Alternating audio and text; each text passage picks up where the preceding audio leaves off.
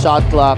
That's another miss from Razon, but Omega already with 3 offensive rebounds. Redwell.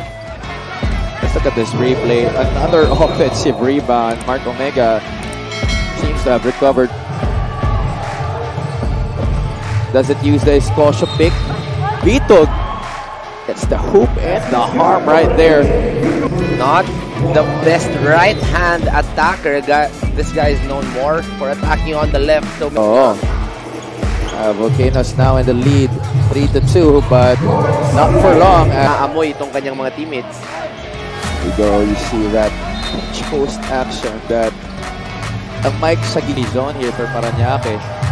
They're getting the Volcanoes to shoot it from the outside, but Vito takes it in the paint, sidestepping his way for 2 points. Against the Huskers, only playing actually 3 minutes in that game. Quite Sagigit. Matake sa loob as we see that beautiful attack. There you go, Dwight Sagigit. The semi-triangle, the dribble drive, the fast break. So far, magandang tinatakbo ng kanilang opensa dito. Well, para sa Parañaque, offensive rebound once more. Michael De Leon inserted into the game as well para kay Coach Martin Torre, especially with this depleted lineup. So definitely more minutes coming para sa kanya. Back-to-back baskets. Patriots in transition, unlikely to point for Parañaque. Breaking that 11-all deadlock.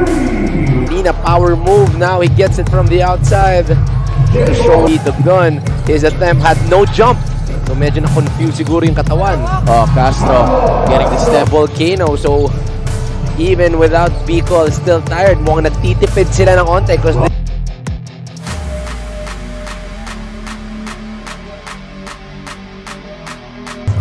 one of the games that proves to me what a cross court. They go to Castro. Short jumper is good. 99.3% from the field in their last game against Pasig City. Right now, they're already up to 40. A waxing start with 8 points in the first quarter. Wong from the outside. This Bicol Volcanoes. They're undermanned, undersized, but their energy is keeping this. Mike De La Cruz, that's keeping this team alive.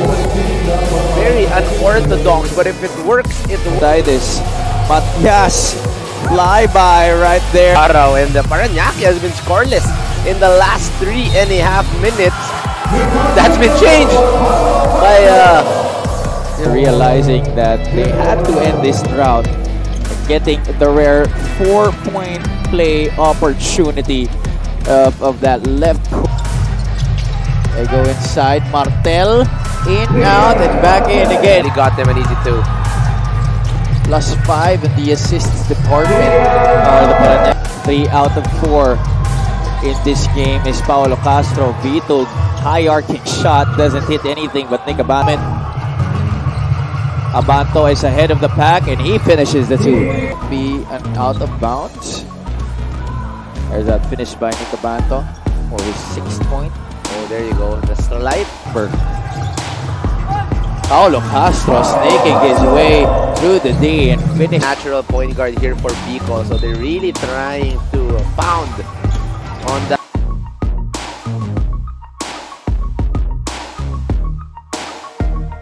Score so far for this game, Paulo Castro. Only, but because they're rotating the ball, a lot are getting opportunities, as we see there. Right behind the back by Razon. Change hands in mid-air and the finish by in the ball game as we see a beautiful underhand reverse game of your Saturday triple header of the Maharlika Pilipinas basketball. Cross court they go. Castro drives to the middle, finishes with the right, kissing it off the glove. Ito si Paulo Castro. Escocio finally spin. Rod could not finish inside. Gets it. Got back on defense right away.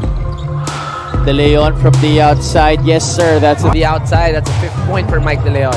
Razon. Catch. Set. Obviously, nainisa na yung kanyang tuhod. But one guy who's comfortable is this guy from De Leon. Matias gets it on the back door. Finishes on the other side. Sagigit picking the pocket of Wong. Dwight, and he will finish plus the foul. along. That's his fourth turnover off the ball game, not another turnover. And just trying to split the defense right there. James Abugan getting the left.